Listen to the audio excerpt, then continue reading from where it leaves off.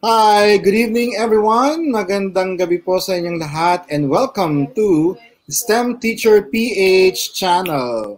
So baka po nagtataka kayo, ba't ako ang nandito, no? So since Sir Kenneth will be our speaker for today, for tonight, I will be hosting his channel. Okay? So let's welcome Sir Kenneth. Sir Hello po, Kenneth, Sir are you ready Gary. for this, ano? Ayan, magandang gabi po sa inyo. Si Sir Yan, Gary okay. na sobrang busy na ating Google Certified Innovator. Yan po. Ako naman po ay nandito para suportahan si Sir Kenneth kasi nakita ko po yung kanyang channel na kailangan ng mga teachers ngayon, lalo na doon sa mga nagtuturo ng math, no? So, meron pong mga resources na binibigay na ang ating DepEd, pero mas maganda po, mas marami tayong resources. So, I will encourage you to subscribe to this channel para po magamit ninyo, para hindi kayo mahirapan bilang guro, lalo na yung mga sa math, ano? Hindi kayo mahirapan mag-prepare ng resources ninyo when you conduct a lecture. I guess marami nang nagawa tinignan ko kung makikita yung channel na to ni Teacher Kenneth, marami na po siyang nagawang video tutorial or video lessons, no, per topic, ano, Sir Kenneth. So they can utilize this, di ba? Papayagan mo naman sila, Sir Kenneth, di ba? Pwede naman po. We have around 3 topics po ng ating basic calculus, and then we are starting our pre-calculus para po sa mga incoming grade 11 STEM students, and more to come pa po, syempre. Yan. So, yan po, sa pagmamahal ni Sir Kenneth sa atin, lalo na sa mga math teachers, nag-prepare po siya ng channel niya. So, welcome po sa lahat ng nasa YouTube ngayon, no? Ang dami po nila, hindi ko na po mababasa ang yung pangalan kung saan po nanggaling. Sa Legazpi, sa Cebu, sa Davao, sa Laguna, ayan po, no? Maraming salamat po. Mamaya po, we will have question and answer. So make sure to stay and listen to Sir Kenneth's presentation. Baka po nagtataka naman yung iba, no? Sino ba yung daldal na yun? Papakilala mo na ako formally, no? Sir Kenneth. Yes po, sir. So you can call me Sir Gary or Gary. No, I am an educator, a technology coach, and consultant, a Google certified innovator and trainer. I'm a family man with 2 kids and a lifelong learner, just like everyone. No? So we cannot stop learning. So every day po, our day-to-day is a learning process. No? So we're here under GEG Philippines. You can, if you need any help with regard to G Suite for Education, you can, if you want to apply po, no? For G Suite for Education for schools, you may email education@qsr.com.ph. You may visit bit.ly/GEG Philippines because we are conducting these free webinars for everyone to support the teachers, especially this pandemic season. No? So medyo matatagalan po. Habang nag-aantay po tayo ng vaccine, medyo online po tayo. No?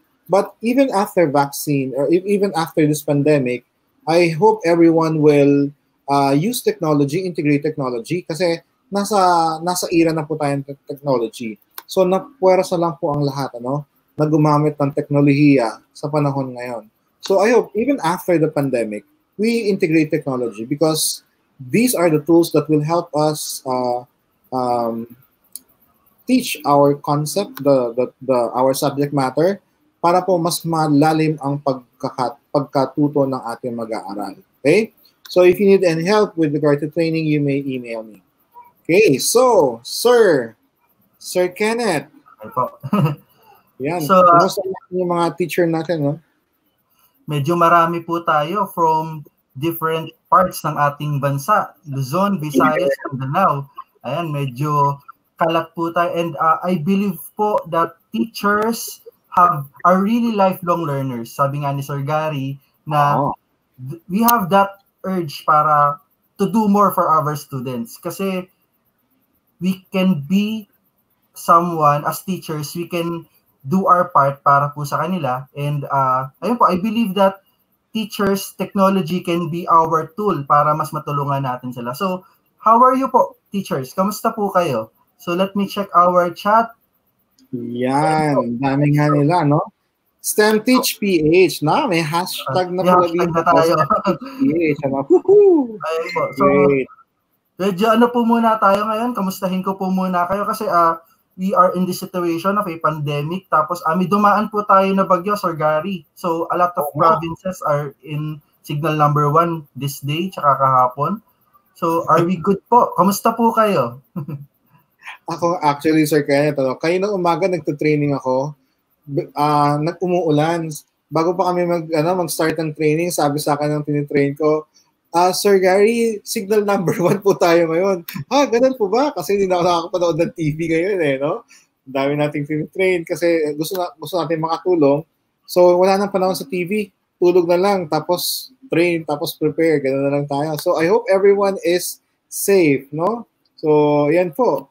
Meron po dito sila Miss Elaine, Miss Charisse, Miss Janet, Miss Anna, Sir Gerald, Sir Girly Alcantara, yan, Miss Malu, yan, magandang gabi po sa inyong lahat. No? Sir Kenneth, meron ka ba mga gustong kamustahin dyan? So, from our mga co-teachers natin from STI College Santa Rosa, they are watching. And then, gusto ko rin pong kamustahin yung mga fellow scholar ng bayan ko, educators from PUP Santa Rosa. I am a graduate po of PUP Santa Rosa. So, ayan po. So, Santa Rosa, Laguna, di ba sir? Santa Rosa, Laguna po. So, now that we are finished with our kamustahan, sir, meron pa po ba kayong sabihin pa sa kanila before we proceed with our content? Ako, sir, kasi malapit sa puso ko yung Laguna kasi from Binyan, Laguna naman ako dati, no? Nung binata ko, dyan ako lumaki sa Binyan, Laguna. Ngayon, dati nasa south ako, south of Luzon. Ngayon, nasa north of Luzon na ako, no? Kasi andito yung aking pamilya. Ayan. Sige, sir, let's proceed na. Let us proceed for our, So, since this is already, we are doing a lot of webinars, ang Google Educators Group po, and then there are other groups din po na kung gumagawa ng mga webinars. So, I think we are already familiar with this type, mga distance learning approaches in terms of timing. So, konting recall lang po ito ng mga konting napag-aralan natin previously. We have our synchronous. When you talk about synchronous distance learning approach po, we are talking about teaching distance learning na sabay, in sync. Ibig sabihin po, yung teacher, magtuturo siya live, and then, yung mga estudyante, andun din kasabay ni teacher. So, kapag kami pinagawa si teacher, dapat yung estudyante andun, so they will be interacting real time. And then, when you talk about asynchronous naman, this is a type of distance learning wherein hindi po sabay. Ibig sabihin, the students can do their own work at their own pace. So, may kanya-kanya pong timing. If they want to do it fast, or if they want to do it medyo late ng konti, so they can manage their own time when you talk about asynchronous learning. So, both modes are good. Depende po yan sa capacity ng school, depende rin po sa ating mga estudyante na ating tuturuan. So, that is just a short recall. So, in terms of timing, alam ko po, ang mga teachers natin na andito na po sa ating mga webinars are very familiar na dito sa dalawang types na to. Pero po ngayon, sige po, sir.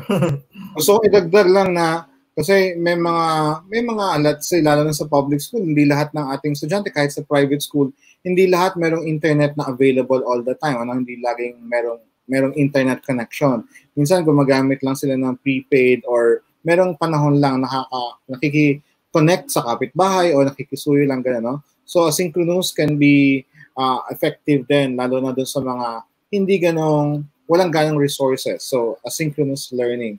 Kasi mahirap yung kulang sa resources, magkakapatid, Minsan, 3 magkakapatid, tapos 2 lang yung computer sa bahay, di ba? 2 lang laptop kunyari sa bahay. Tapos, meron palang, gumagamit din pala yung 2 computer na yon, ginagamit pala ng nanay at tatay. Di 5 sila ngayon maghahati-hati, no? So, mas maganda, makapag-prepare din tayo para sa ating mga estudyante na merong recorded video para dun sa mga hindi makakasabay dun sa synchronous learning natin. Yun lang naman, Sir Kenneth. Yeah. So, importante po kasi ang inclusion when we talk about education nowadays, lalo na po sa sitwasyon natin, na regardless of the socioeconomic status, capabilities ng ating mga estudyante, as teachers, we should and we can deliver learning to them. Yes. So let Okay. us proceed po sa ating first blended learning.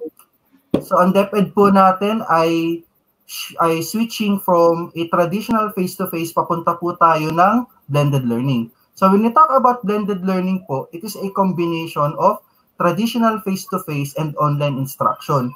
Ibig sabihin po natin ay merong part na face-to-face and then meron ding part na naka-online instruction tayo, naka-distance learning.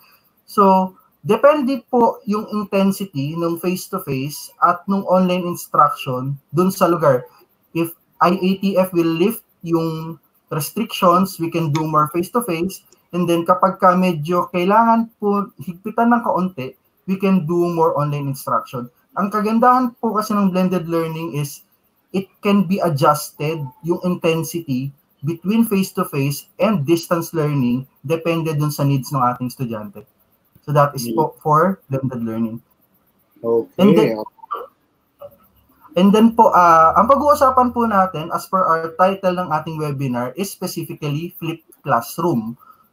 So when we talk about flipped classroom, this is a type of blended learning po. So we have our blended learning and then a type of blended learning, we have our flipped classroom. Ang flipped classroom, flip, baliktad. Ibig sabihin, yung mga lectures po natin ay ginagawa natin before class through online videos, through modules, to free up po yung time dun sa klase natin to do more things. So, baliktad po. Kasi nakasanayan natin, traditional.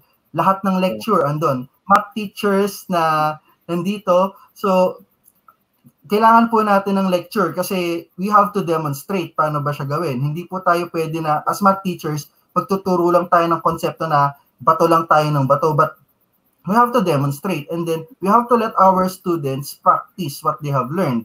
So, when we talk about flipped classroom, may kukwento lang po ako ng konti, Sir Gary. Sige. Po kasi ako estudyante, last semester I'm teaching statistics po. Ang statistics, step by step po yan. Talagang ang proseso mahaba. Pero madali lang siyang gawin kasi meron ka nang susundan na ito yung step 1, step 2, step 3, and so on. I have this student na makapansin mo, first day pa lang, alam ko na marunong, gifted. So we have that student na talagang marunong talaga. And then, after I give my first example, yung iba niyang kaklase, Sir, isa pa po. Sir, more. So they're asking for more examples para mas ma-enhance pa, para mas makita nila kung paano gawain. And then, as I look back, nakipapansin ko yung estudyante na medyo marunong, na parang medyo nakita ko yung interest na parang, alam ko na yan, okay na ako dyan. Pero I have to do another example for the sake of others. Kasi hindi naman pwede na dun lang tayo sa mabilis matuto palagi. So we have to think about our learners.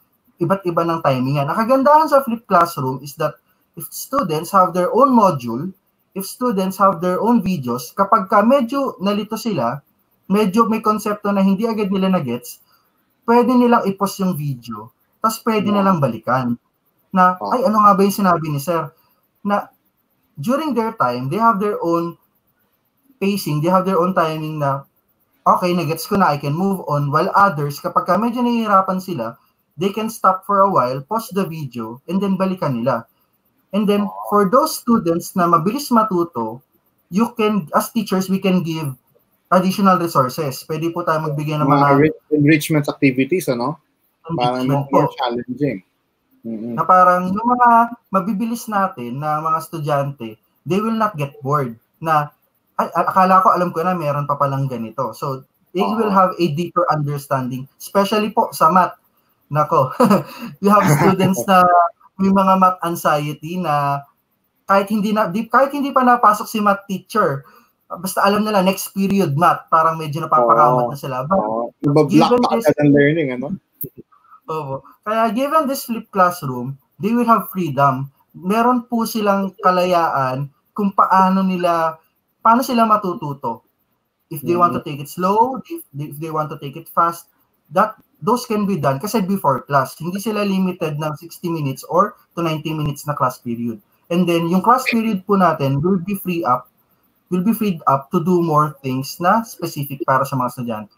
So, pag-uusapan pa po natin yan as we talk deeply po sa characteristics ng flipped classroom. So, ang maganda dito, Sir Kenneth, kapag hindi naintindihan ng estudyante, pagdating ng klase nyo, whether it's synchronous or face-to-face, may idea na yung estudyante, hindi mo na spoon-feed lahat kasi may background siya. So, more on clarifications na lang siya, no? Yan ang flipped classroom. Okay. So, sir, sige nga. Continue meron po akong research na nakita that compared to learning outcomes ng traditional, it is suggested that flipped classroom approach can improve performance or at worst case scenario, do no harm. Kaya, ang pinaka-lower level natin, walang mangyayari, pero there is a chance that we can improve the student performance by using flipped classroom. Kasi, we are promoting self-paced and independent learning. So, yung mga estudyante po natin, they have their own time, they have their own freedom, as I have said earlier, to do what they want with their own learning. Kasi on this 21st century, ayaw na po natin na estudyante natin na ilalagay sa isang box na eto lang nga aralin mo, dapat eto lang, dapat ganyan lang. But are now moving towards independent learning. So we teachers are now facilitators of learning. Hindi na po tayo yung sa atin ang gagaling lahat ng information. That is not the case nowadays. Kaya, ayun po. So that is for nandyan kasi yung internet, andyan si YouTube, ang dami nilang resources na pwedeng alamin. So si teacher is more on the facilitating the classroom, not much of the source of information. Yan. Yes, tama po yan, Sir Gary. Okay. So we can proceed po sa ating susunod. So 5 basic characteristics. So unang basic characteristics po ng flipped classroom is that yung nagagamit po nating oras dun sa labas ng klase ay nagbago. As I've said earlier from our definition, yung nasa labas ng klase natin is just for lecture, for our discussion. Kaya yung assignment na dati na bibigyan ng, sagutan niyo yan, sagutan niyo to, on flipped classroom, baliktad na po. Ang mangyayari,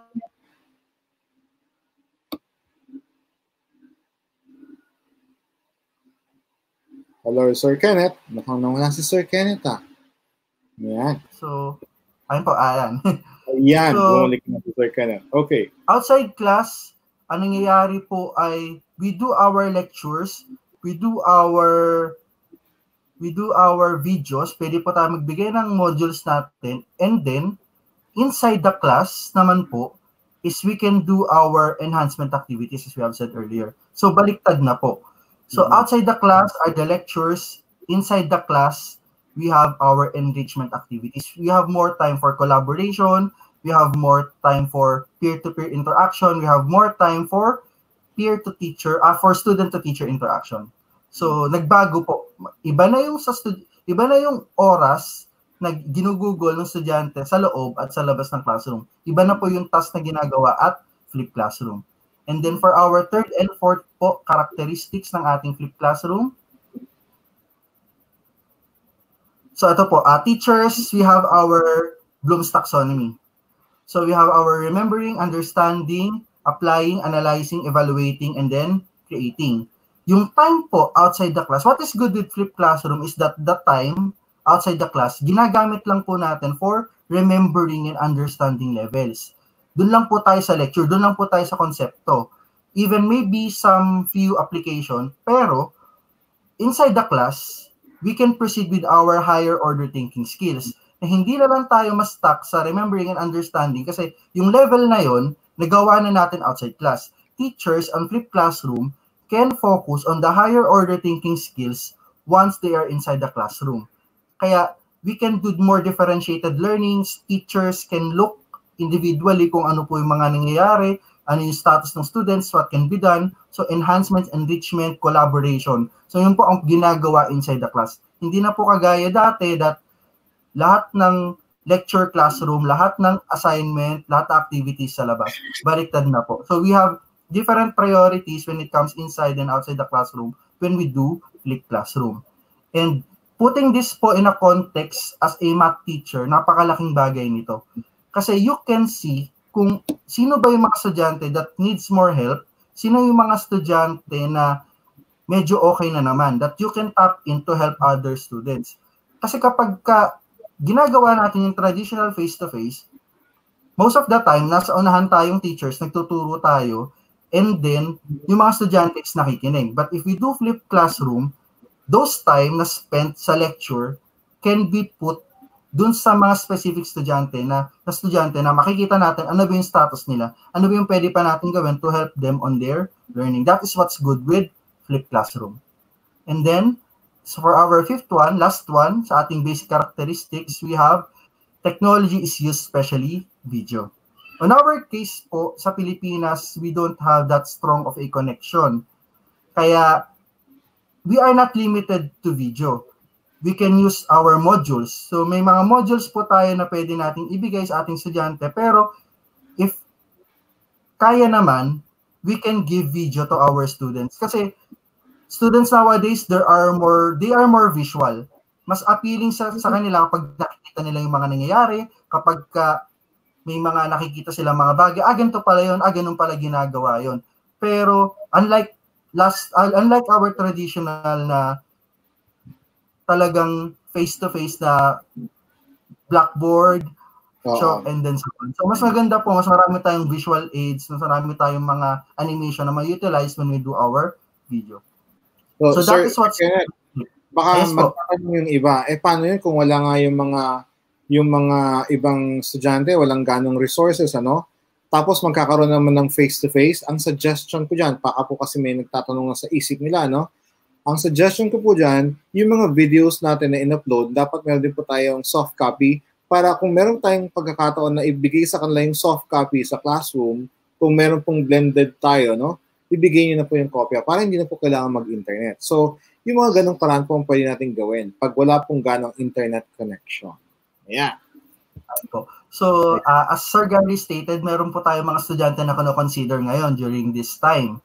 So, this time of pandemic, we have to consider our 3 types of students. So, pa-check po ako na next slide, sir. Okay. So, ayan. Students to consider.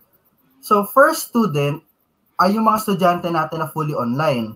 Ito yung mga estudyante na meron namang gamit, laptop, smartphones, meron silang capacity na makakonect sa internet, sa stable na internet connection.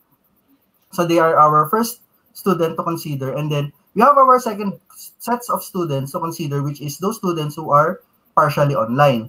Ito yung mga estudyante naman na merong gadgets, meron silang smartphone na magagamit, pero hindi nila kaya makakonect consistently.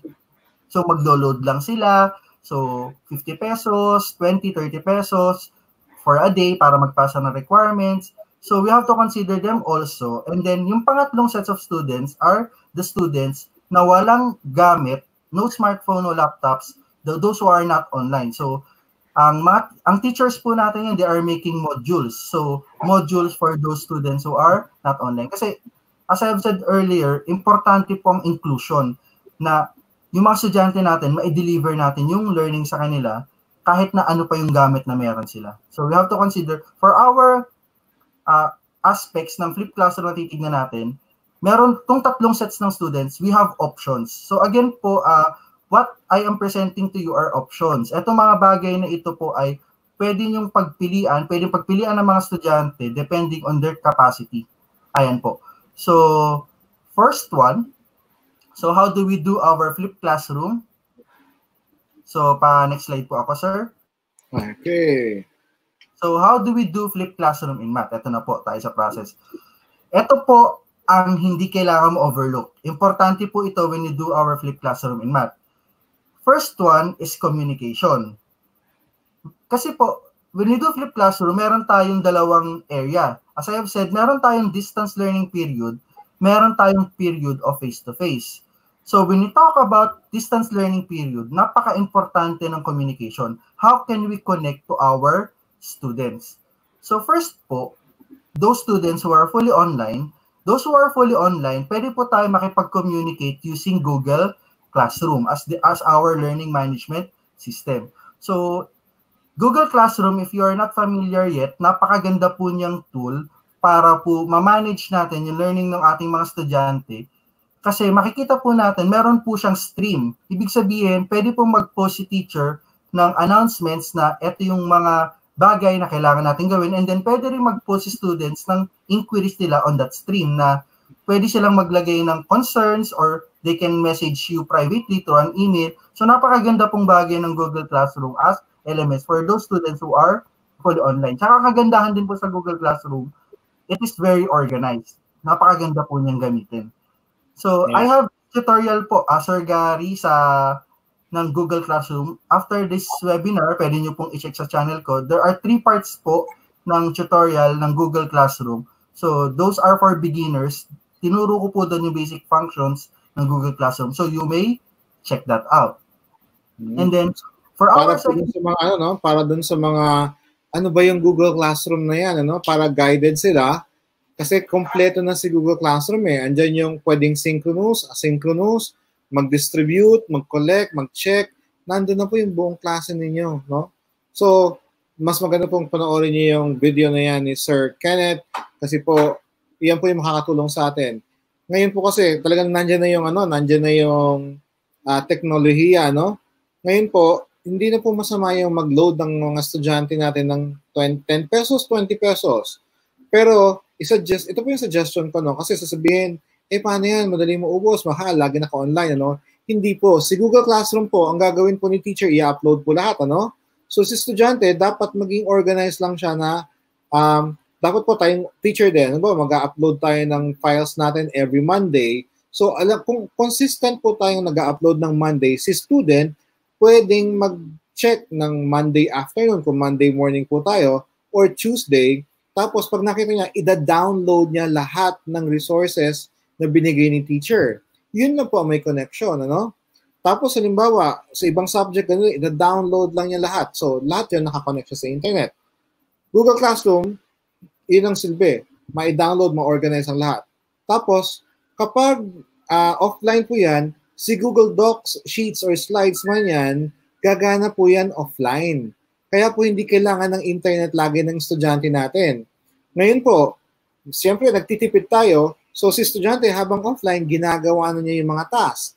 Para pag nag-online siya, ipapasa lang niya ulit doon sa Google Classroom. So para-paraan po yan, no? So dapat po, alam ng estudyante natin kung kailan tayo mag-upload para i-systematize po nila yung pagda-download nila at kung kailan po sila magpapasa. Yun po yung kagandahan ng Google Classroom. Yan. Sige, sir. Okay po. So that is for those fully online. And then yung line of communication po natin for those students na hindi naman sila fully online. So paano natin maibibigay yung announcements? Paano natin i-inform yung mga estudyante natin? How can we inform them? For those who are partially online, pwede po nilang gamitin yung devices nila, yung messenger app po nila. So, ang mga network provider po natin, they are providing free access sa Messenger. Kaya yung mga estudyante na meron namang device, wala silang excuse na, ay, hindi ko kasi nabasa, hindi ko alam. So, those who are students who are partially online, pwede kayo makipag-communicate through Messenger. So, what I would like to suggest, if you will be doing, ito po suggestion lang po sa pagka medyo around siguro grade 8, 9, 10 or senior high school or tertiary education, ang suggestion ko po is you can assign one or two ICT representative for each class. Na ang gagawin nyo po ay all the announcements ilalagay sa Google Classroom, and then si ICT representative, pwede nyo po siyang itap na yung announcements isend mo dun sa group chat ninyo. Kasi remember, teachers, we have so many classes.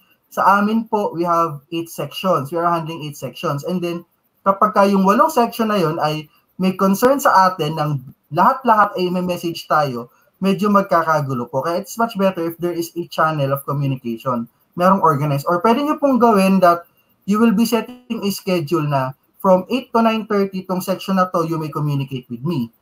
And then kapag ka-urgent lang, tsaka kayo magbigay sa akin na anytime. Pero if not urgent naman yung concern, you have that time slot para hindi po kayo mapupuno, kumbaga, especially, hindi naman po lahat ng teachers are extroverts na people person.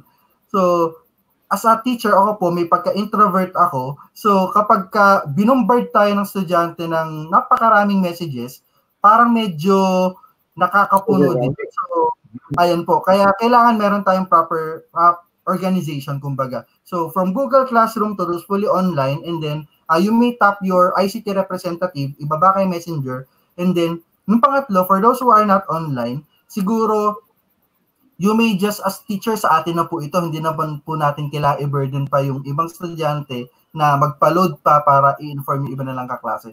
So for those who are not online, those who are using modules, you may update them by sending a text message.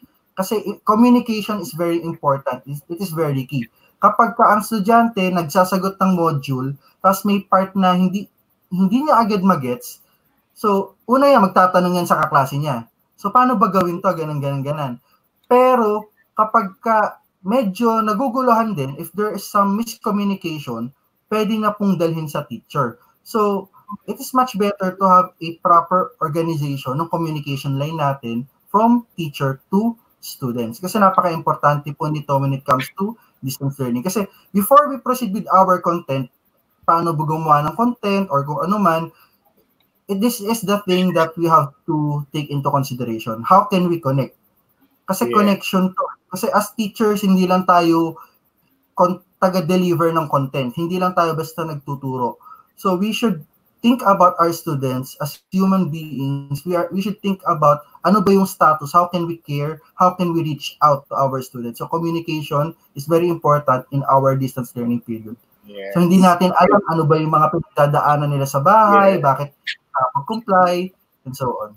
So we need to have an open line of communication. Yun lang yung mahalaga talaga, no? Okay.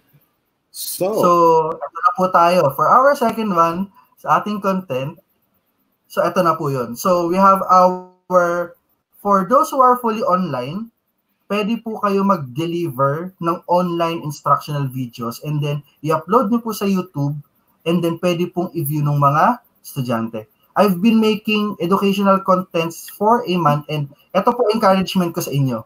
Okay, I have a certain encouragement, Sir Gary. Lahat po na nakikita doon sa YouTube channel ko, lahat po ng videos, tutorials, Google Classroom, Google Forms, Math, Calculus, Pre-Calculus, all of those are made. Yung mga cellphone na hawak nyo po ngayon to watch this live, yung mga unit po na gamit nyo, I think 90 or 95% mas mahal pa po sa gamit ko. I am only using a second-hand system unit worth 4,000 pesos and I can do those contents. Yeah. Kaya hindi po issue, hindi po natin masabi na, kasi pangit ang computer ko, masyadong mabagal. If I can do those things with a 4,000 pesos worth of a computer, then if you have better tools, if you have better equipment, then I believe you can do it also. Yeah. So ayan po, talagang creativity, tsaka we have to push our envelope. Kasi nga sabi ni Sir Gary kanina, we are lifelong learners. Mm-hmm. So kahit hindi po tayo lumaki sa technology era, we can still learn. Tsaka hindi naman po kailangan na kasing yung pareho na nung gawa ko. We have different options na sasabihin ko rin po mamaya. And then, yung pangalawa po, for downloadable materials, ito po yung sinabi ni Sir Gary. Kapag kayo po yung gumawa ng instructional videos, pwede nyo po yung i-download. And then, once na-download nyo po lahat ng instructional videos, pwede nyo pong ibigay dun sa mga students natin na partially online.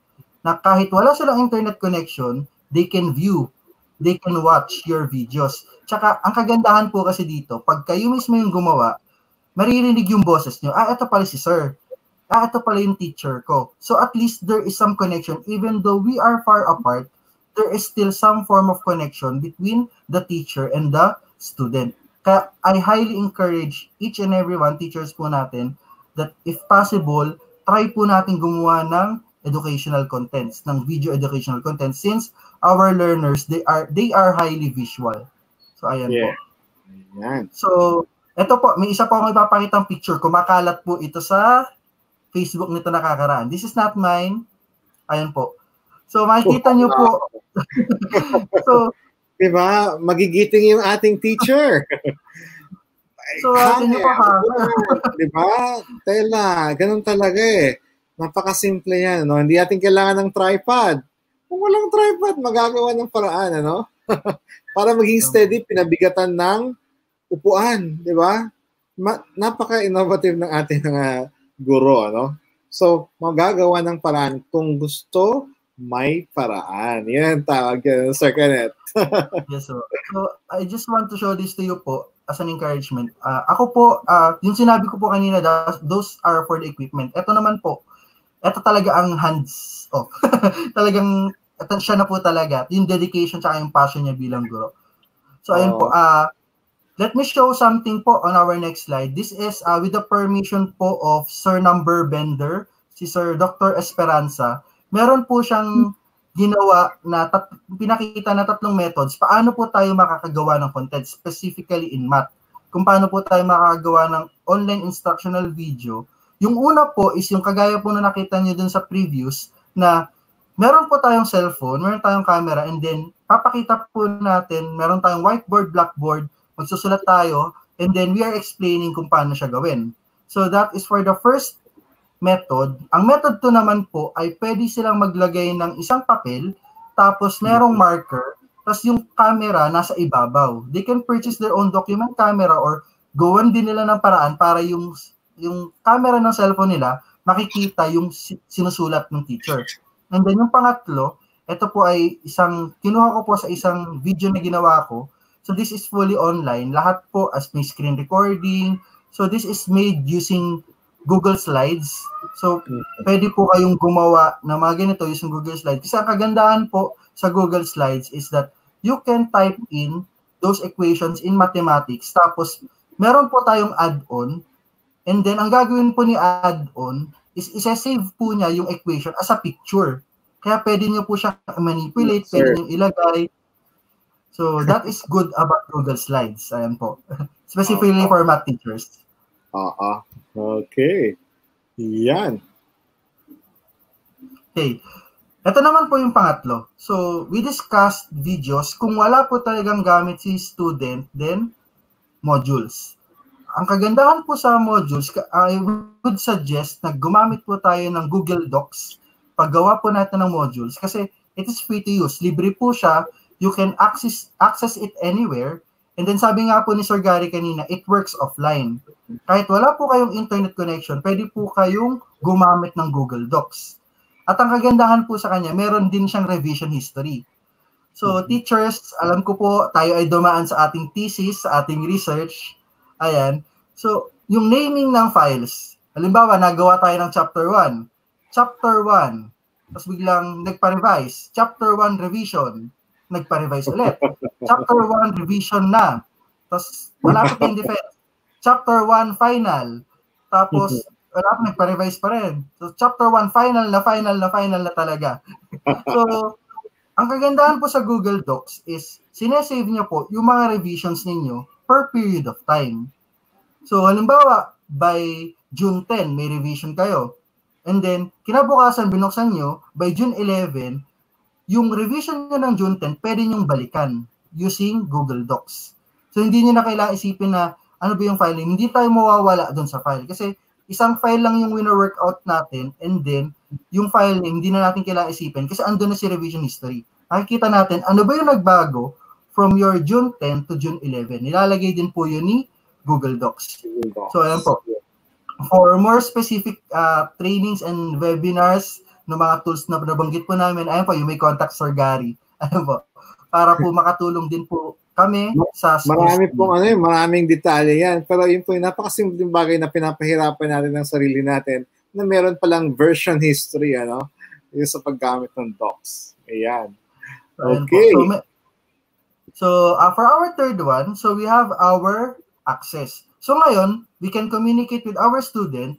Tapos, pangalawa, we already made our content, whether videos, whether modules. So, pangatlo, paano ngayon makaka-access estudyante during this distance learning period? So, una, for fully online, we have our internet connection. Of course, those who are fully online, kailangan nila ng connection so they can view those videos online. Kapag may internet sila, announcements, they can communicate sa Google Classroom using internet connection. And then kapag partially online naman si student, wala siyang regular access sa connection, we can do file sharing. So using flash drives, and then pag minute natin si estudyante or you have your ICT representative, ibibigay niyo lahat ng files, tapos sila na bahala mag-distribute sa students. So, or if you want to exert extra effort, you may give directly sa bahay nila. So, ayun po. So, depende na po yan. Pero, pwede pa sa student with physical distancing, syempre, pumunta sa school. Ayan. And then, lastly, for those who are not online, meet-up point. So, yung mga modules po natin, pwede nilang ibigay. Pwedeng ibigay pala rather sa kanila, specific place, punta sila sa school, ganitong schedule, ganitong oras, para makuha nila yung mga files na kailangan for their distance learning period. So, ayan po. So, may iba, no? Kasi may paraan talaga, no? Basta gusto, may paraan. Yan. Magagawa natin ang paraan niya. Okay. So, ito po, ito na po yung process, paano tayo gagawa ng flipped classroom. We have two situations. Yung una po is ideal. Ito po yung wala tayong physical distancing measures na kapag wala pong pandemic, this is the ideal situation. Na pagpasok ng estudyante, ito na po ay in the context of a mathematics teacher na po, no?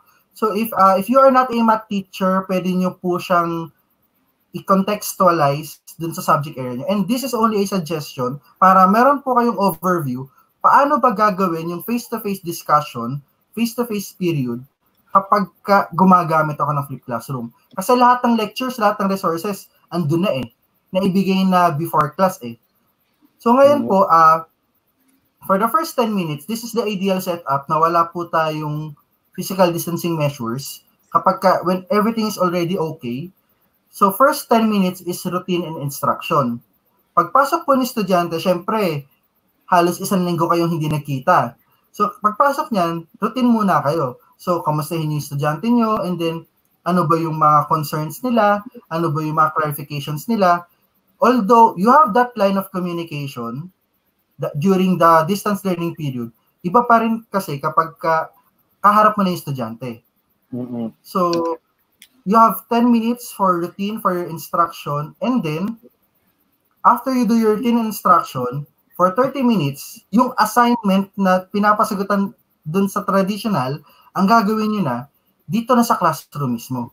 Pagpasok ng estudyante na i-discuss na lahat, after instruction, magbibigay na po kayo ng problem set, magbibigay na kayo ng exercise, magbibigay na kayo ng activity.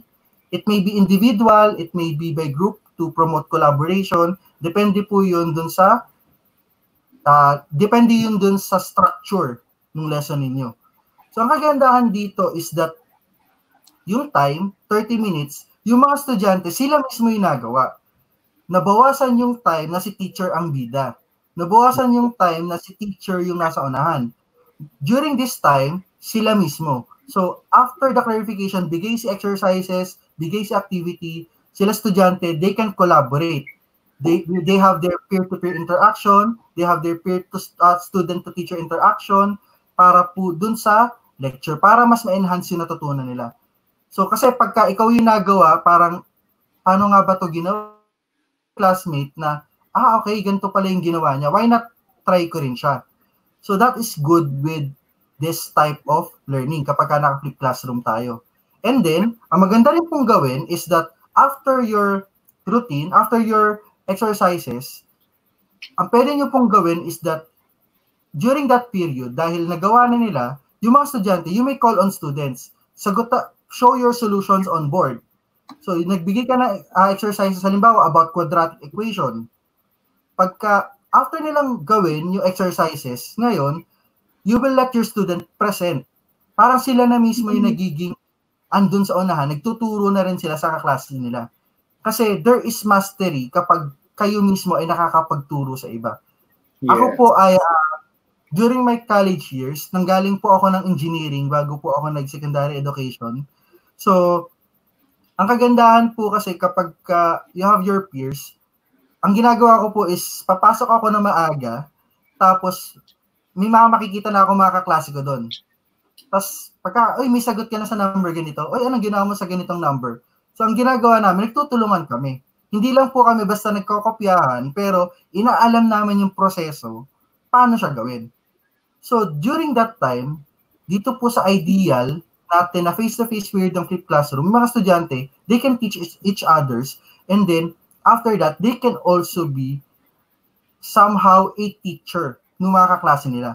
They will show, ito yung solution namin, ganito yung ginawa namin, pero andun pa rin po tayo, syempre. We have to check, we have to facilitate learning, pero again, hindi na po tayo ang bida. Ang bida na po ay mga estudyante. They are independent. So we promote independent learning, we promote self-paced learning. Kaya ito po yung maganda dito sa part na to. And then lastly, after mag-present the students, we have our wrap-up and assignment. And then additional instructions for our next meeting na face-to-face. So, ganun po. So that is for ideal. And then, lastly, so ito naman po yung pwede natin gawing measures since we have physical distancing. Since we have physical distancing, we will be assuming na yung movement ng mga estudyante will be less. Tingin ko nga po kapag nasa mas strict na area, malabo na makapag-meet weekly. Pero depende pa rin po yan. We are still waiting for updates. Pero if we cannot meet our students weekly, so ano po yung pwede natin gawin? So ang pwede natin gawin is that i-increase po natin yung mga gawain na ginagawa ng student at a distance. Tapos, babawasan po natin yung sa face-to-face. Mm-hmm. So, ang mangyayari, here are the changes when we do this physical distancing time. So, yung mas mahaba po yung routine and lesson inquiries. Kasi mas mahaba yung oras na hindi kayo nag-meet, mas maraming tanong ang estudyante dyan. So, pagpasok nila, so, do your routine, and then ask them, ano ba yung clarification? Ano ba yung mga bagay na medyo nalilito pa kayo?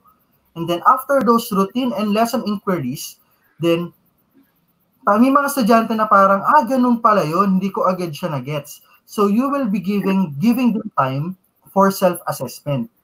Ibigay nyo sila ng period wherein after that inquiry, they can have time to do their self-assessment. Ano ba yung mga bagay na dapat ginawa ko? Ano ba yung mga bagay na babaguhin ko dun sa assignment na pinagawa? And then after they do their self-assessment, tsaka lang po tayo mag-check at mag-student presentation. Kasi medyo limited na po ang collaboration during this period. They can collaborate online. So they can collaborate through a distance, text message, through Google Classroom, through messenger app. Pero pagka kasi we are at a physical distancing, ang collaboration po is highly discouraged kasi in classroom kasi we have to think about the health of our students. Kaya ang gagawin natin is those collaboration, we encourage them to do it at a distance, and then pagpasok, after inquiry, self-assessment, and then after self-assessment, then proceed na po tayo dun sa checking and student presentation. So, after i-check yung problem sets, yung mga ginawa ng mga estudyante, and then, meron po tayong additional na 15 minutes for reinforcement of learning. Na ano pa ba yung pwede natin gawin to enrich? Ano pa ba yung pwede natin gawin para mas lumalim pa yung pagkaunawa ng ating estudyante? Remember po, isang characteristic ng flipped classroom is that yung mga lower order thinking skills, yun po yung nasa distance. We will be enhancing, we will be talking about the higher order thinking skills kapag kaando na po sila sa classroom. And lastly, wrap up and assignment. So ayun po, this is very flexible. Yung time, depende rin po sa topic kasi may mga topics that requires a lot of time to do more compared sa other topics. So as math teachers, I think na kita nyo na naman po yun. Kapag yung mga estudyante nyo needs more help, kung mga estudyante ninyo ay may mga kailangan pang ayusin, okay, kasi kita naman po natin yun. Pagka nasa unahan tayo, sino ba yung mga estudyante na parang nawawala na yung interest, that you have to do something, that you have to exert extra effort para matuto sila. Kasi math, as I've said earlier, may mga estudyante po dyan na may math anxiety. Hindi po lahat yan mga math genius. So, we have to think about them. We have to work slowly and hand in hand with our students para matuto sila at their own timing, at their own pace, and we encourage independent learning. So, ito po yung kagandahan ng flipped classroom is that we encourage independent learning with our students. So, That's it po. So, any questions po? Ayan po, Sir Gary. Insights po. Ayun po, sa akin lang, pag gusto, may dahilan. Pag ayaw, ano yung kasabihan natin? Basta gusto, may paraan. No? Pag ayaw, may dahilan. Marami na pong guro, no, na nag-extra, we have to do extra mile, especially at this time. Bilang guro po, marami ang idinidemand sa atin ng distance learning, no? Pero kaya po natin yan. Sa pagmamahal sa ating misyon na makapagturo, magagawan po natin ng paraan yan. No? Medyo challenging lang yan sa mga tenured teachers natin. No? Kasi hindi sila parang ayaw nila ng technology. Pero kung gusto, magagawan po yan ng paraan. So for the young teachers, yung mga millennials at yung mga generation Y and Z, Generation Y, you know. So I suggest we help the tenured teachers, our seasoned teachers, to be equipped with technology. Yan. So tulong-tulong tayo, kakayanin natin lahat ito. No? Yun lang. Wala na akong tanong. Pero tingnan natin kung mayroong tanong ating mga manonood. So lahat po ng viewers natin, if you have any question, tanong po tayo. Okay? Okay, meron dito isang tanong. Sige, tingnan natin. Si Miss Annalisa Policarpio. Hi, may I know which assessment tools are you using? Both formative and summative? Ayan. So, Sir Kenneth, ano daw ba? May I know which assessment tools are you using? Both? Which assessment tools are you using? Formative. Okay. So, this is somehow challenging, especially sa distance learning. Kasi nga po, as I've said earlier, meron po tayong 3 klase ng estudyante na kailangang i-consider. So, when we do formative assessment, I would suggest for those who are fully online and those who are partially online, meron po tayong Google Forms. We can use them. Meron din po ako separate tutorial kung paano gumawa ng quiz using Google Forms to do formative assessments. Kasi, ang formative assessments po, mas maluwag pa tayo dyan. So, we can do that. And then, for those who are doing modules, they can do their formative assessments in their module na po mismo. So, ayan po. Kasi, when we talk about distance learning, depende rin po yan kung synchronous or asynchronous. Pero, most of our schools are not ready for synchronous yet. Kaya mas marami po ang mas gagawa ng asynchronous. So, we can utilize those tools. We can utilize our Google Forms kasi ang Google Forms is they can do it, if they are fully online, walang problema. If they are partially online, then mag-load lang sila ng 10 pesos, 20 pesos, and then sagutan na nila yung form for their formative assessment. And then, yung mga naka-module naman po is that, ando na po yun, nakalagay na po yun dun sa module ninyo. Kasi hindi na po natin kailangang i-bother pa yung so much movement na si estudyante ay kailangan pang pumunta. That is for distance. Pero po, syempre, much better if we can do our assessments in class. If yung restrictions po ay lifted na. Pero if hindi po natin siya agad magagawa in class, then we can use forms para po makagawa tayo ng assessment. Yeah. Meron pang isang question kasi nabanggit natin kanina merong add-on for math equations. Tatanong niya, sir, ano ba pangalan ng math equation na yon? So, ang pangalan po ay math equations din. Ayan, math equation. Or you can also look for equation editor. Nung last episode po namin ni Sir Adrian, meron po, ayun po, equation editor po, nasa Google Slides, pwede po yan. No? So, mamaya po, we'll talk about yung session naman po namin sa Sunday, with Sir Adrian on Sunday, 8 p.m. din po. Okay? So, tingnan natin. Meron pa bang ibang tanong tayo? Asan pa yun? So, Sir, meron ka ba nakitang question pa? So, ayun po.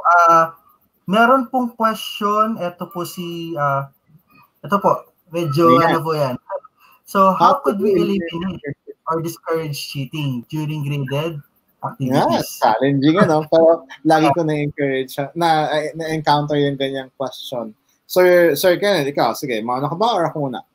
Sige po. Meron pong restrictions if you are doing summative assessment. Meron pong mga restrictions when you are using Google Forms para mas makontrol nyo po yung mga estudyante ninyo. So you may shuffle the order or you may put some restrictions na hatiin nyo po into sections. And then, when you talk about cheating kasi, so ang mga estudyante natin, may mga diskarte yan eh. Pero this is about values na if we instill na it's not about the grades, but it's about what you learn. Kasi as a teacher, ako po transparent ako sa grades ng mga estudyante ko. Especially I'm teaching senior high school and college. Marami po dyan na mga nagtatanong and then bakit ganun yung grades ko, bakit ganun? But orientation pa lang, sinasabi ko sa kanila that my record is very transparent na kung ano yung binigay ninyo sa akin, that will be, I am a math teacher, so yung behavior ng numbers, that is not, hindi po sa akin malayo. Kaya, when you talk about cheating, we can put all of the restrictions that we want, pero if our students values grades over the actual learning, gagawa po sila ng paraan. Kaya, we instill that value. Correct. I agree with Sir Kenneth, ano? Sabi nga natin kanina, kapag gusto, may paraan. Gagawa ng paraan ang ating mga estudyante. But, tama yung sinabi, Sir Kenneth, ano ba yung gusto natin talaga i-impart sa kanila? In my case, in my opinion, more than the content that we want to teach them, we have to teach them good values, the honesty. Kasi, sabihin natin sa kanila, ganito lang naman, no? Kung mag-cheat kayo, hindi kita mapipigilan. Ito po sinasabi ko sa mga dati kong estudyante, no? Kung gusto niyo mag-cheat, wala akong magagawa. Maitatago sa atin yan, no? Ng ating mga estudyante. Pero, pagka-graduate nyo, anong alam nyo? Iyon lang naman ang tanong natin lagi. Anong natutunan mo? So, anong natutunan? Mag-cheat ba? Kasi, when we talk about distance learning, we cannot really say that it is 100% cheating free. Walang cheating. So, ako po, ang suggestion ko dyan, we give open-ended question. Kasi doon mapipiga utak nila, ano? Let's say for math, how do you apply it in real life? With this theories x squared plus y squared, ano ba ibig sabihin yan sa tunay na buhay? Paano mo ma-i-apply yan? So doon, mapipigahan nyo na kung anong alam niya. Kung nare-relate niya ba sa tunay na buhay, yung natutunan niyang concept sa math.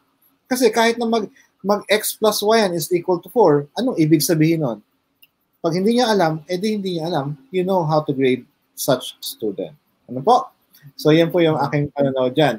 Wala po, hindi po natin magagarantiya yan. So our values is important. Yan. So meron pang next question na nakita dito. Baka daw kasi, can we suggest a specific recommended apps aside from Google Classroom to enhance online engagement? Meron ka ba, sir, naisip? So when you talk about engagement, so hindi lang po Google Classroom. So we can use, ayun nga po, si Sir Gary, marami po yan i-imparts on their future webinars that there are features ng Google Docs, Google Slides na pwede po natin gamitin to enhance engagement. So we cannot explain it in detail lahat po dito kasi we only have 1 hour, pero sila Sir Gary, they are seasoned na pagdating sa ganitong training. So they can share a lot when it comes to these tools. Ayan po. Ayan po. Ang dami pong question, medyo mahihilo po ako kasi yung mga nakikita ko pong question, pag i-click ko, hindi ko na siya nakikita, baka iba ma-click ko, no? Ayan po. Sandali po. Tingnan natin. Karamihan po kasi nagte-thank you. Maraming salamat po sa inyong ayan, tingnan nyo. Meron akong na-click na naman. Hindi yung gusto kong. Pero anyway, that's what I always tell my students. Grades are just numbers. What matters most is the learning. Ayan. Garcia. Ayan po, ano? So, ito to. Meron tong isang question. Magandang question din to, no? How do we manage the exchange of assessments from the teacher to the students and vice versa, especially for teachers who like to write comments about the students' work? Ayan po, no? With Google Docs po, let's say nasa Google Docs yung ating yung ating binigay sa kanila, you can make comments, digital comments po, meron po siya doon. So, it is possible po. Kapag wala po namang kung hindi po online lagi, medyo challenging po kasi magkakahiwalay po tayo. But with Google Docs, you can do comments. You can highlight specific area para po mag-comment kayo para mabati nyo na sabihin nyo, oh, very good, this is well written, or well thought of, mga ganyan. So, pwede po yun using Google Docs. Yan. So, ikaw ba, sir? Meron ka bang additional answer for this one? Ayun na po yun, sir. That is well explained. Ayun po. So, Google Docs, Google Slides. So, napakarami po. If you want to explore those tools, napakarami pong ino-offer ni Google to help us educators sa ating pagtuturo. Pinapagaan po nila yung ating trabaho bilang teachers. There are different ways, there are different technologies that we can utilize para mas lalo nating mapalalim, mas lalo nating mas mapataas yung kalidad ng ating pagtuturo sa ating estudyante sa iba't ibang asignatura. Sir, ito, directed sa iyo, Sir Kenneth talaga, no? Kasi it's all about math. What could be the best approach in dealing with slow learners o yung mga tinatawag nating challenge students, especially in math, since we are now in this new normal? Ano ba? Paano nga ba ang paraan? Kasi ako hindi math teacher. Pero po, sir, suggestion para sa kanila. Ayan po. So, ano po muna natin? So, from during face-to-face instruction, we are doing interventions po. So, kapag nakita namin na medyo mahina si estudyante, we have to do certain interventions para tulungan si estudyante na from here, maiangat po natin sila. Pero on the online, so we can also do interventions. We have our communication lines.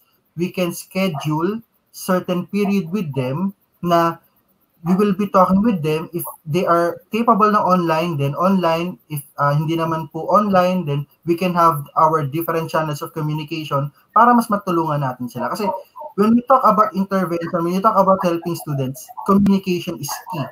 Importante po yun. Before the content, bago po, sabi nga po ni Sir Gary, before we talk about those equations, we have to have that relationship, we have to have that care for our student na andito ako as a teacher para turuan ka. So how do we deal with them? Sir Kenneth, no, gusto kong i-point out na dapat po kasi every week, on a specific time in a week, meron po tayo consultation. So we can schedule consultations. Ayan po. Yeah, consultation. Kasi ito na yung medyo kailangan ng mga estudyante. Consultation, regular, let's say every MWF from 10 to 10:30, I am available for consultation. So mga ganon. We have to make ourselves available for our students, especially at this time. Yan po, no? Sir, siguro po, this will be our last question, sir. May nakita po kasi ako specifically about math video tutorial. So, what are some challenges that you had encountered in creating math video tutorials? So, as I have said, I've been making, although medyo familiar na po ako sa video editing softwares, pero I've been making content for a whole month now. Meron po akong daily uploads. So, ano po yung challenge na na-experience ko? Una po is yung limited na equipment. Pero as I have said, nagagawaan po siya ng paraan. And then, second naman po, when you are doing your math video tutorials, yung other environmental factors, yung noise sa paligid, ayan. So you can use audio editing softwares. So I, for one, I am using Audacity, if you're familiar with that. So, Audacity po is a free software na yung mga recorded po natin na yung audio po natin, it can be put on that software, tapos lilinisin po niya yung noise. Kaya, kung mapapansin niyo po, yung progress po ng videos ko, yung mga unang videos ko, meron po siyang background noise, narinig. Pero as I progress through content creation, then nakikita ko po, pwede ko palang gamitin to.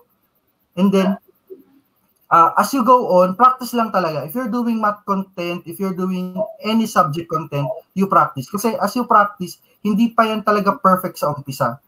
Talaga makikita mo yung improvement as you go on. As you practice, pwede ko palang gawin to. Pwede ko palang gawin to. Kasi if you really care for yourself, if you really want to give your best, you will improve on your craft palagi. Kasi you want to give more to your students, especially during this time of pandemic. Ayan po. Sabi ko, Sir Kenneth, sabi ko nga sa mga estudyante ko lagi, kasi parang gusto ko lang i-post sa kanila, no, sa mga teachers na nanonood ngayon. ito pong tool na kailangan nating matutunan, wala po tayong magagawa kundi pilitin po natin ang sarili natin. Kasi sabi mo nga, practice, parang pag-swimming yan, parang matuto ka mag-swimming, hindi ka matututong mag-swimming kapag nanood ka lang ng YouTube video. Di ba? Hindi ka matututong mag-bike kung manonood ka lang ng video. Kailangan, para matuto ka mag-swimming, lumusong ka sa tubig. Kailangan, para matuto ka mag-bike, kailangan sakyan mo yung bike. Para matuto ka talaga mag-swimming, kailangan makalunok ka ng tubig. Di ba? Para matuto ka mag-bike, kailangan medyo masugatan ka ng konti. Walang natutong mag-swimming at matutong mag-bike na hindi nakalunok ng tubig at hindi sumemplang o nasugatan man lang. No? So, medyo masakit, medyo mahirap, pero kakayanin natin. Practice, di ba? Practice lang talaga. We just have to do it. Okay? So, ayan. Sir, sige. Yung mga nagtatanong ng certificate, Ayan po, for our certificates po, this link is open until tomorrow po ng 8 a.m. Kasi pagka nagsabay-sabay po tayo ngayon, baka magbagal ulit. So, kaya I am giving time. Bukas po siya until tomorrow ng 8 a.m. So, for your certificate, just meron po diyang evaluation. So, tinyurl.com/flipmathclass. Ayan. So, click nyo lang po. Type in nyo lang po yung link, and then after you type in the link, it will be directed sa isang Google Forms, and then fill up nyo lang po yung form, and then after that, we already have your details, and then i-announce ko na lang po sa Facebook page ko kung ano po yung, kung ilang percent na po inare-release natin na certificate. And for those people na na-miss yung webinar and then they want to receive their own certificate, so after po ng 8 a.m. bukas, I will be releasing another forms para duman po dun sa team replay. Meron tayong team replay, Sir Gary.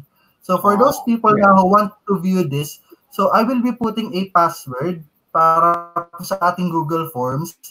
Ang itatype nyo naman po ay keep on learning. Ito po yung password ng ating replay. Kasi lifelong learners tayo, have to keep on learning.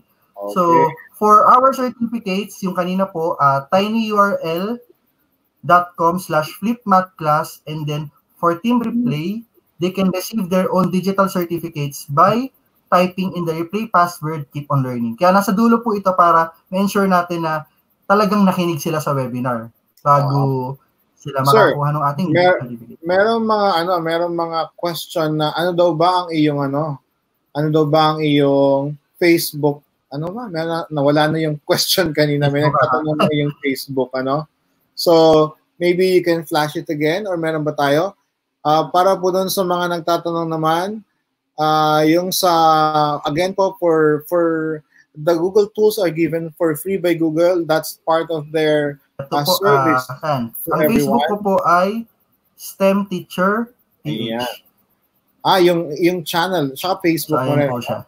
Ayan. So again, for those who are asking how can we help, you may go to for G Suite for Education application, education@usr.com.ph. That is for free. For the channel naman po, ayun po, EdTech and Beyond lang naman po. Tapos for GEG Philippines, bit.ly/GEG Philippines. Ayan. For the channel of Sir, this channel is STEM Teacher PH. Ayan po. Yan. So, maraming salamat po sa mga sumubaybay. Ang dami po lang keep on learning. Yan po. Maraming salamat po sa inyo lahat. Let us know if you have any question. Feel free to email. You can, so ipopost po namin ito pong video na to ay nakapost din sa Facebook. Go ahead, make a comment or ask questions. We'll try to answer everything, all your comments if you have, or all your inquiries if you have any. Okay po? So again, maraming salamat po sa pagsubaybay. I hope you will you will also watch on Sunday, this coming Sunday, June 14, 8 p.m., we have Learn with Adrian and Gary. That's our episode 2. So collaboration po. So maybe we can have collaboration then under GEG Ortigas and GEG South Manila naman po si Sir Adrian. So hopefully Sir Kenneth and other members of GEG Ortigas and GEG South Manila, we can have a collaboration. So we can have GEG Philippines, we can do it for the Filipino teachers, no? So, Sir Kenneth, last words, tip mo sa kanila, last tip for them. So, ang last tip ko lang po is, again, we keep on learning. We have so many information right now, and then we have, let us just take it, and then, wag lang po natin siya basta ilagay sa utak natin, but we practice it inside our classroom for the sake of our students. Yan. Thank you, sir. Ako naman, tandaan niyo po, first time natin to, wala pong perfecto, ano? Okay po magkamali. Ituro po natin sa, dapat po andun yung itinuturo natin na okay lang magkamali. Basta matuto tayo dun sa pagkakamali natin para sa susunod, hindi na natin siya gagawin. Ngayon, yung ating pong challenge ngayon is, paano ba ito magtuturo ng distance learning? How are we going to do it? Huwag po tayong umasa na perfect po tayo. Hindi po tayo perfect. Mapag-perfect lang po natin itong craft na ito pag nag-practice tayo. Okay? So, good night, everyone. Thank you so much for tuning in. Sir Adrian, Sir Kenneth, meron ka pa bang sasabihin? Okay na po, sir. So, just if you want to look for more math contents, follow lang po ang ating YouTube channel. Subscribe there. And then, palagi po yan. I will be uploading videos as many times as I can to help you all. Ayan po. Sa akin din po, no? EdTech and Beyond. Okay? EdTech and Beyond. Yan po ang aking channel naman. So, for now, good night, everyone. Stay safe. God bless us all. Paalam.